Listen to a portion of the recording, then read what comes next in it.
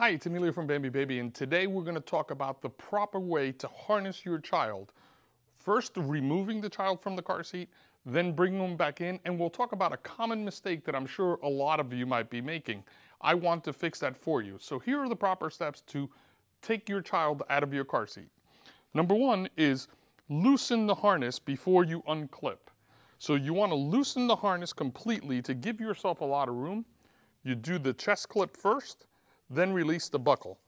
By doing that, it opens the harness up so you have access to pull the child out. A common mistake a lot of parents make is when you go back into the car seat, you want to restrain the child quickly and you want to connect that chest clip. So this is the problem that I see happens with a lot of car seat installations. The harness is fully loose. The first thing a parent wants to do is kind of connect that chest clip to contain the child. They pull on this just to keep them in place, and now they go searching to connect the buckle.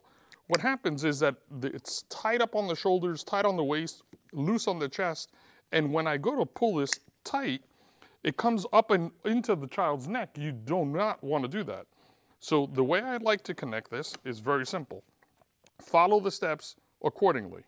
Loosen the chest clip, remove the buckle. To connect it, connect the buckle down below, connect the second buckle, guide the straps all the way back and tighten down below. Once it's nice and tight and snug, then line up the chest clip. The chest clip is only a guide to keep the shoulder straps lined up on the child's shoulders.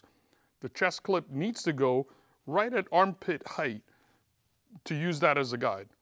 To release the child, again, very simple, press the button, give yourself some room, and do the steps in reverse.